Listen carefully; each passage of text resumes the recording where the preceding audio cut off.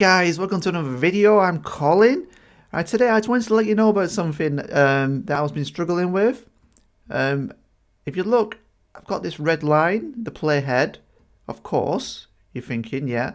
But look, when I go over the clips, I get another playhead red line skimming the clips. And I was wondering, like, why have I got this normal playhead and then I go on the clips and then I have that as well.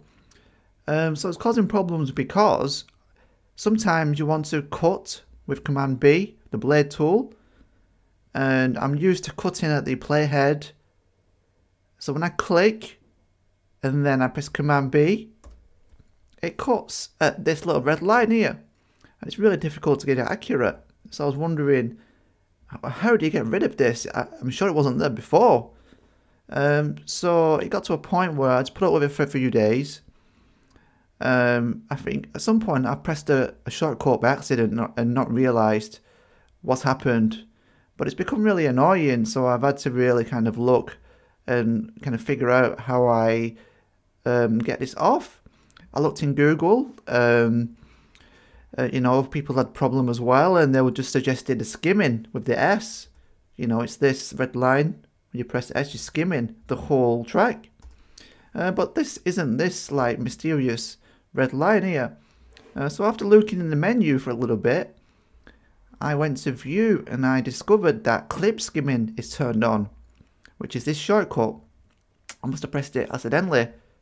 So once I turn that off, then it's gone back to normal. So it just feels like I can click now and I can actually work better, and it just feels pretty dangerous with the red line always following the cursor.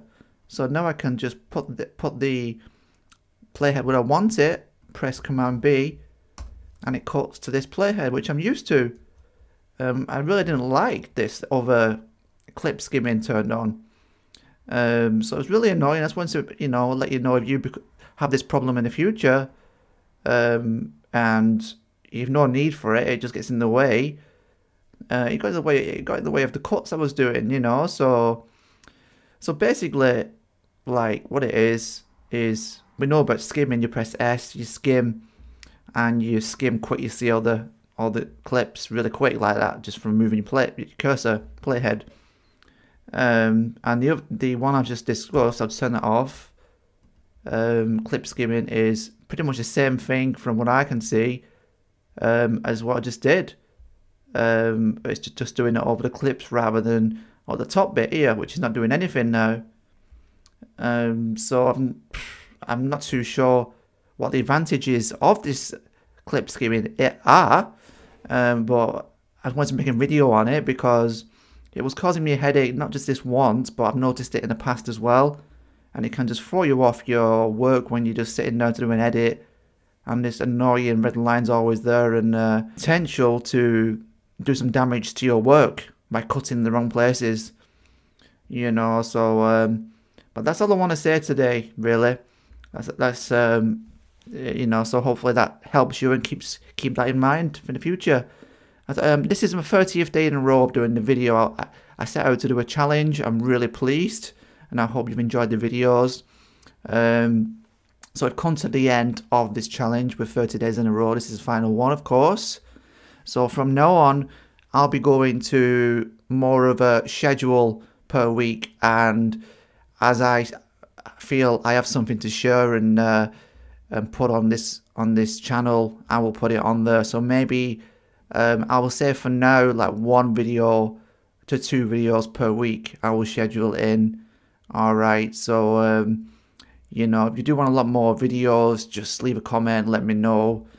But I will keep the channel running, but I'll do more of a schedule, consistency over time, and then the idea is hopefully produce much better quality content with more thought into like the thumbnails and the content and the actual tutorial itself, and possibly doing some longer like more helpful tutorials in the future. So I want to thank you if you've seen a lot of these videos and you've enjoyed them. It's just been a pleasure, and I wish you the best in your editing if you've you know, if you want to leave a comment, let me know what you're working on, what kind of, how you're involved with video making. If you've got a YouTube channel, just let me know and I'll have a look at it and you know, give you my thoughts on it from, you know, from my perspective. I do have a channel now which has got 1,500 subs, and it's doing really well. Football Strike Gamer on this platform, YouTube. So until the next video, peace, thanks for listening, see you soon.